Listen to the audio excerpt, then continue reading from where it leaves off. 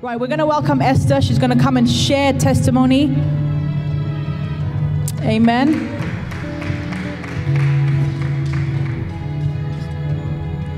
Hi everyone. I'm just here to really praise God for something that's been made known to me.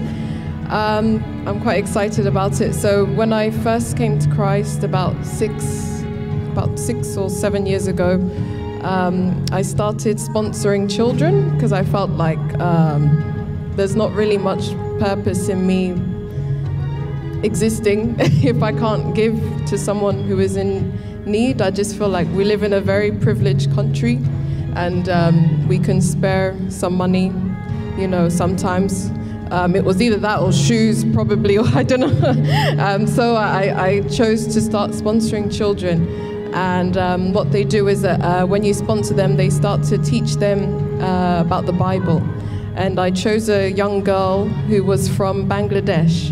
And so her culture was more into like Hinduism, but because of the sponsoring, she came into this camp where they teach them the Bible, and they do teach them basic English and maths as well.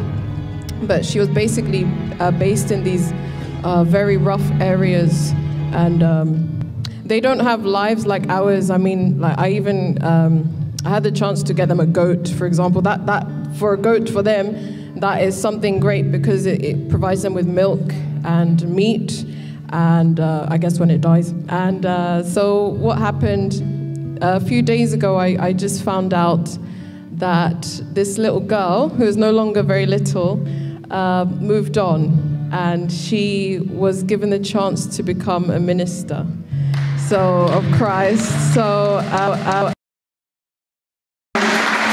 just want to thank God because I would encourage you to sponsor a child through a Christian organization, because they change their lives. They really do, and their communities as well.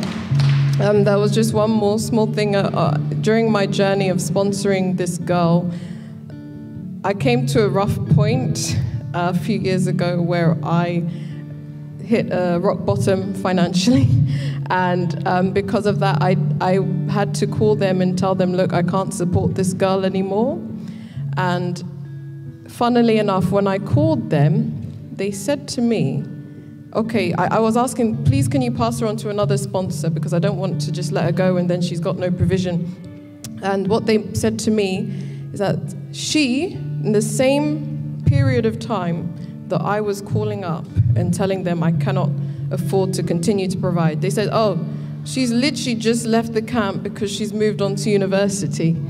So she had at the same time, but I called them just in time before they could inform me that my time with her was up. And so at the same time that I had to stop, she no longer needed me. So I really thank God for that as well. So so just wanted to thank God. Yeah, God bless you. Fantastic. Thank you so much, Esther. That's powerful. Thank you very much.